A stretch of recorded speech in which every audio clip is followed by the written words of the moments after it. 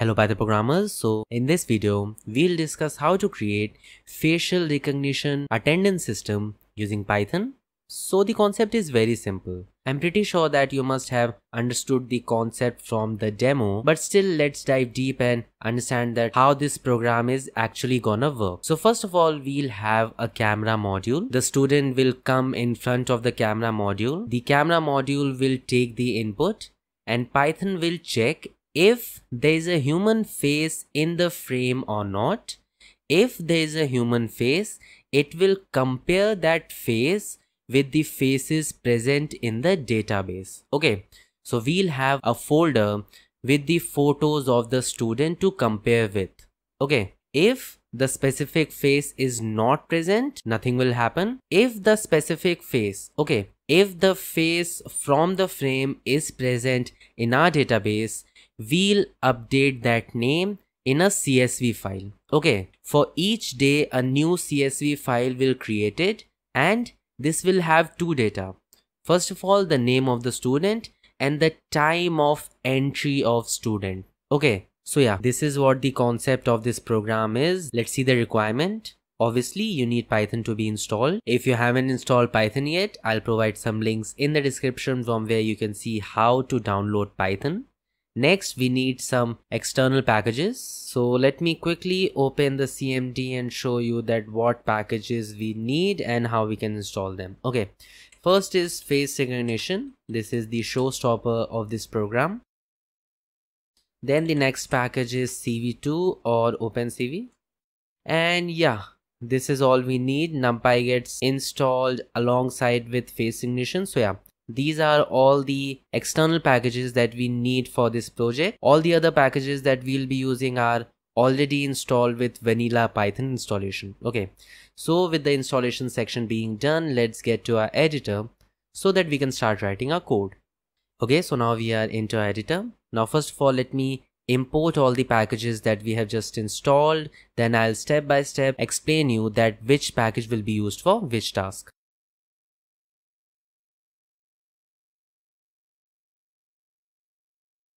Okay, so we have imported all the packages. Now let me quickly save and run so that we can check if there is a spelling mistake or not.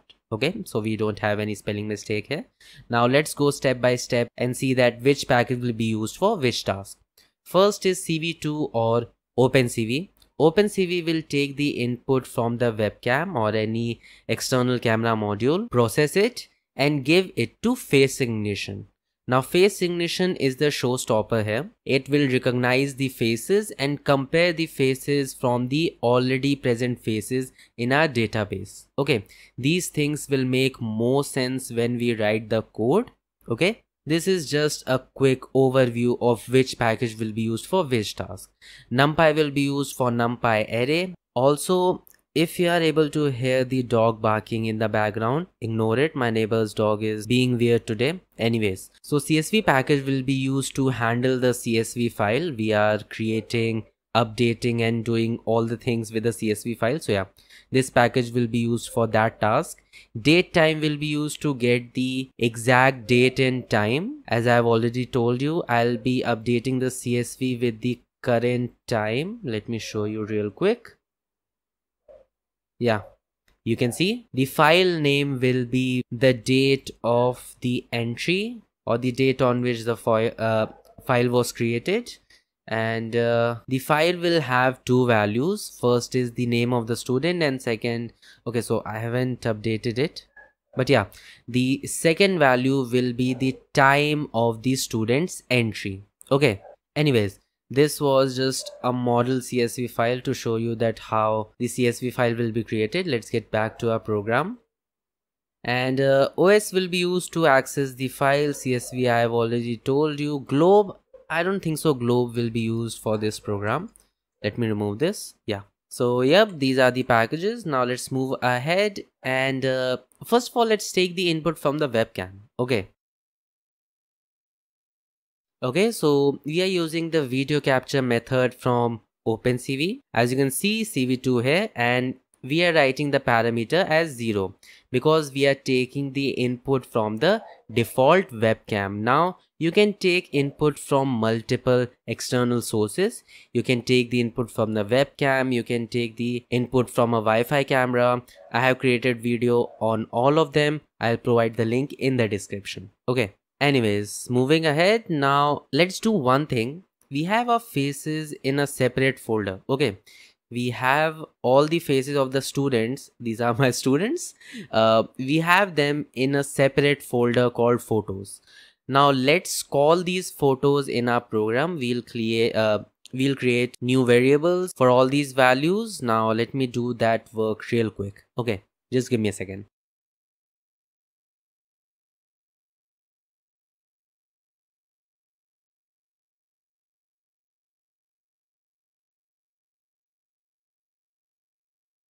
Okay, so now let me quickly explain that what we have done here. So first of all, we have loaded all the images. We have 4 photos here. First is of Steve Jobs, then Ratan Tata, then Sad Mona, which is just the sadder version of Mona Lisa. Then we have Tesla, the iconic scientist. I mean, all these people are iconic. Anyways, we have also done the encoding of these faces, the raw data of these faces, and stored with the variable name underscore encoding. Okay, as you can see, Jobs encoding, Ratan Tata encoding, Sad Mona encoding, Tesla encoding. You can write any variables that you want. Then we have created a list both for the encoding and for names. Okay, now if you want, you can automate this also. You can create a for loop and load all the images using your OS. OS is the package that you can use to access the files. Okay, so if you have like hundreds of photos, you can automate using your OS package. I just have 4, so I have created separate variable for them. Okay, then I have created a copy of this known faces name list. You'll know about this later on in this project. Okay, then let's create some more variables.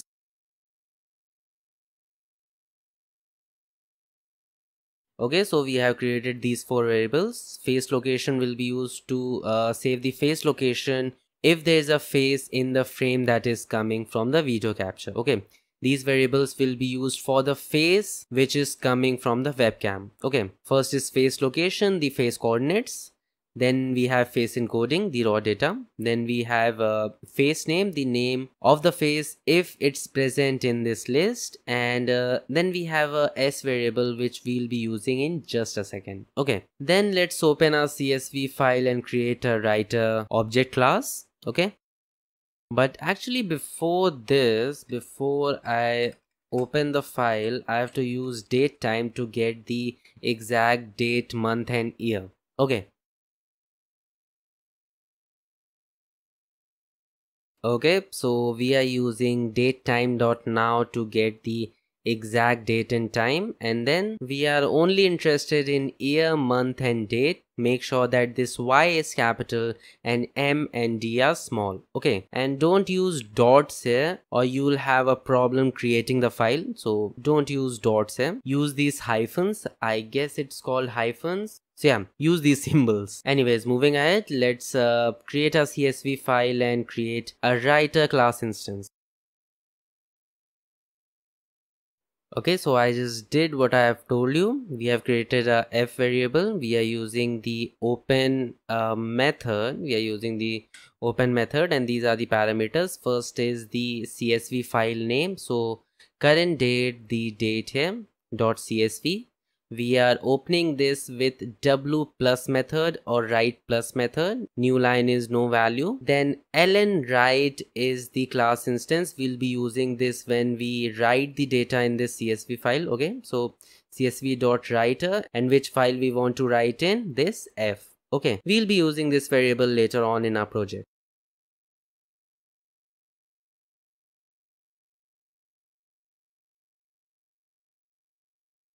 Okay, so let's understand that what I have done till now. So first we have created a infinite loop using while true. Then we are reading the video input. Okay, this video capture method is taking the input from the web camera or the webcam, and then using this read method we are extracting the video data. Okay, we have 2 values here. We are not interested in the first value. First value is just a signal. We are only interested in the second value, which is the actual video input. Okay, Then we are decreasing the size of the input that is coming from the webcam. We are decreasing it of the scale 0.25, 0.25. Okay, we are using this resize method from opencv. Then we are converting it to RGB because, as you know, this face ignition package uses the RGB, and I have told you multiple times that CV2 takes the input in the BGR format. Okay, now the magic is about to happen. We are gonna use the face ignition package to recognize the faces. Okay, let me write the code real quick.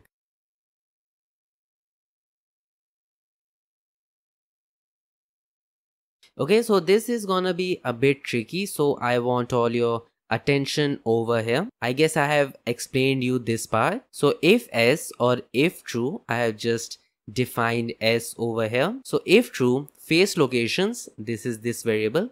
Face locations is equal to face ignition, the package name, dot face locations. Okay. So this will detect if there is a face in the frame or not. Face encoding is equal to face ignition dot face encoding. Okay, and what are the parameters inside? RGB, small frame, this variable, or the video which is coming from the webcam, and face locations. Okay, so these two variables will store the face data of the coming frame. Okay, if there is a face in the frame, these two variables will store the data. Face names for now is an empty list. For face encoding in face encodings. Okay, here we have a S, here we don't have a S. Matches is equal to face ignition dot compare faces. Okay, now we are using this mathematical model compare faces. And what are the parameters inside? First is known face encodings. Okay, these are the known face encodings or the data of the known faces. Okay, these known faces. Comma the face encoding, the face which is coming from the webcam. Okay, this data. Then we'll use numpy.argmin to get the best fit. Okay, here we want to see the best probability of the known face. Okay, and if this exists, this name variable will have the name of that face. Okay, this name variable will have the name of the face that we have just recognized. Okay, here we have compared, then we have used numpy to do all the mathematics and give the best probability, and according to that probability we just found out that what face it was. Okay, then after we have just found out the name, let's enter this name into our CSV file. Okay, so after we have recognized that what face it was, then we'll append our face names list. Then if name in known face names, if the name is present in the known faces name, and if the name is present in the students. Okay, this is the students list where it is. Yeah, this is the students list. For now, this is just the duplicate of the known faces names. Okay, so basically it will have all the names for now. So if both of these conditions are true, we'll remove the name from the students list. Why we are doing so? So that we don't enter the name multiple times. Now what happens is, when the student is standing in front of the camera, multiple frames are taken and we don't want to enter the name multiple times. So for the first frame, both of these conditions will be true. The name will be removed from the students list. This print statement is just to check if this command is working fine or not. Then we'll get the current time. Okay, we'll get the current time using the datetime.now method, and we want the hour, minute and second. Make sure that this H, M and S are capital. Okay, then we are using the write row method, and as I've told you, this ln writer we have used here. Okay, and we are entering a tuple inside. The first value is the name of the student and the time of the student, and these things will happen in the first frame. In the next frame, the student is still present in front of the webcam. So if name in the known faces, yeah, the name is present in the name known faces names list, but it's not present in the students list because we have just removed that name from the students list. Okay, so these lines won't be executed. Now our task is done, our program is created. The only thing left is to show the output to the user, create a exit condition for this while loop, and basically close everything. Okay, so as I just told you, the only thing left is to show the output to the user. For that, we are using the IamShow method from opencv, and the two parameters inside are first the text which will be present on the GUI, and then the video that you want to display. Then we are creating the exit condition, and this will be executed when we press the Q button. Okay, the small Q button. Then video capture dot release and destroy all windows. We are also closing a CSV file. Okay, so I guess this is it. This was it for the program. Let's save and run our program so that we can check if there is an error or not. Obviously there will be an error. Yep, the comma is missing here. So face ignition has no attribute. Face encoding, do you mean face encodings? I guess I didn't mean that. Yeah, it should be face encodings.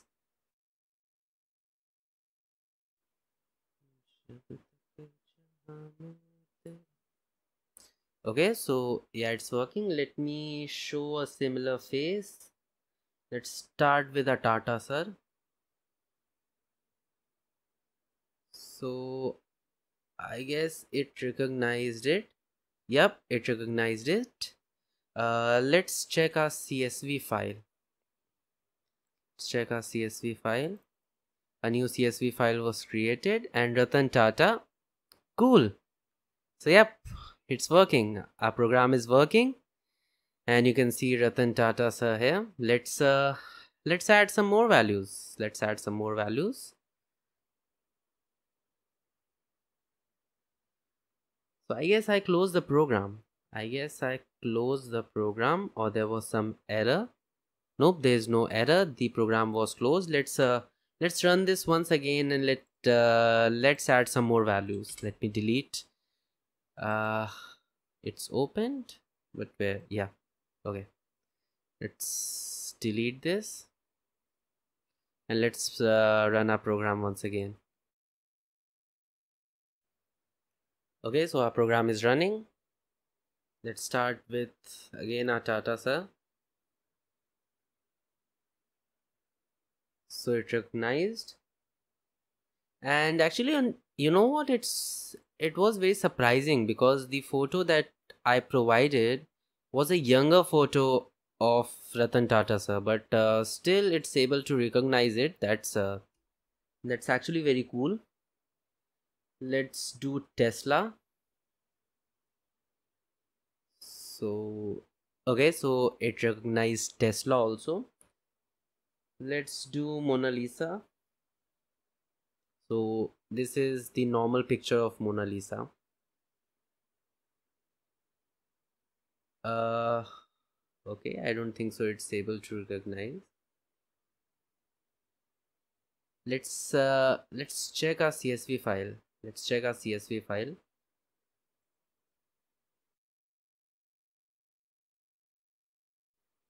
Okay, so the data will show once the program is closed, I guess. So let's close it. And check our CSV file. Before the dates were printed correctly, now we have some special characters here. Maybe it's an Excel problem. As you can see, when I'm clicking on this, it's showing the time correctly over here, but here it's not showing it. Anyways, main thing here is our program is working, right? The actual data is entered in the program. Our program is working, and this is what we wanted. Yep. So yep, this was it. This was a short video in which I have shown you that how you can create a facial recognition attendance system using Python, and I'll meet you in my next one. Bye bye.